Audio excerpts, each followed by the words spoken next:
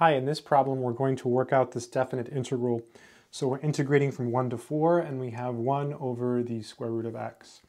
So to do this problem we first have to write the integrand in a way that allows us to integrate it. So because we have a square root of x here, what we can do is we can write it as x to the 1/2. So I'll do it in steps. The first step will be to rewrite the integral.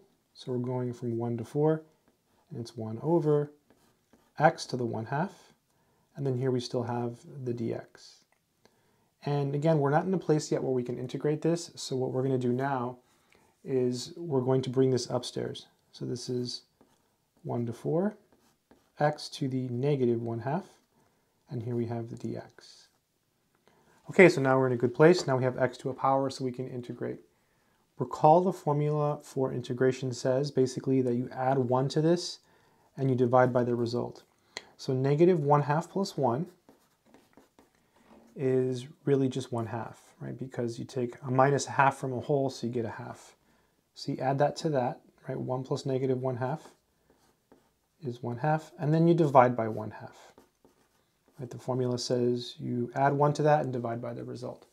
And we're going from 1 to 4, so you draw a bracket and you go from 1 to 4. Okay.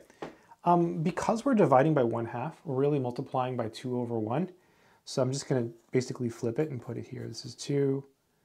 And then x to the 1/2 is really the square root of x. And we're going from 1 to 4.